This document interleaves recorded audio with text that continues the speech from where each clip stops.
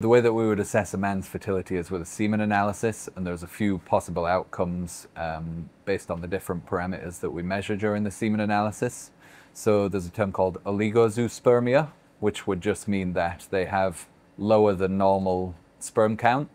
So the World Health Organization comes out with sort of guideline figures for what would be considered healthy semen sample in terms of the number of sperm cells, how many of them are swimming, the way in which they're swimming and the speed that they're doing it, and the shape of the sperm cells.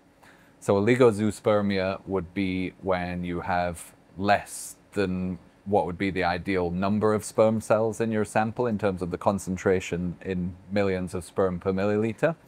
Asthenozoospermia would be if your sperm cells are not swimming as well as they should be, if a significant number of them aren't swimming below the healthy threshold, or just if they're being very slow and sluggish or swimming on the spot.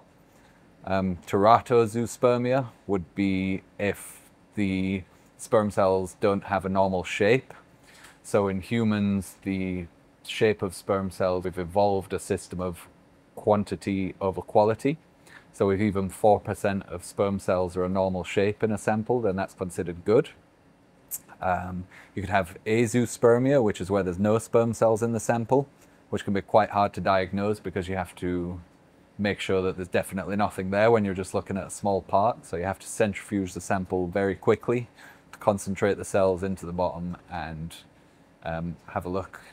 In which case, those patients would normally need to go through a surgical sperm extraction where we would extract immature sperm cells directly from the testes. And there's also cryptozoospermia, where there are sperm cells there, but they're very hard to find.